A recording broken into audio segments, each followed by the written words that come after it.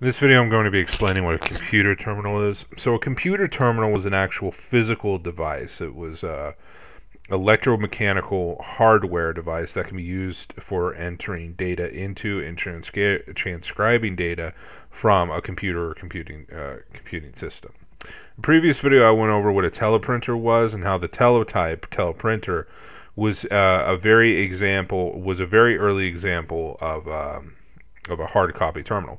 So basically what ended up happening is people took the teletype, the teleprinter, and pretty much just gave it an electronic screen.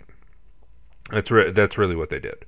So this is not a computer. This connects to a computer, right? So this is not a computer. This is basically just a monitor with a keyboard attached.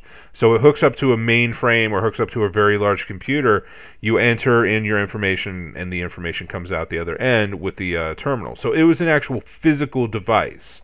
So when we crack open our terminal emulator, what this is a terminal emulator. It's not an actual physical terminal, right? It's a terminal emulator. So we're emulating the functions that this device actually used. So that's my little video for today.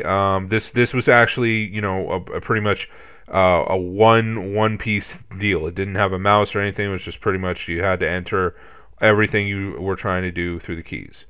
And yeah, that's my little video for today. If you guys like these videos, like, comment, share, and subscribe, and help the channel out. Appreciate you.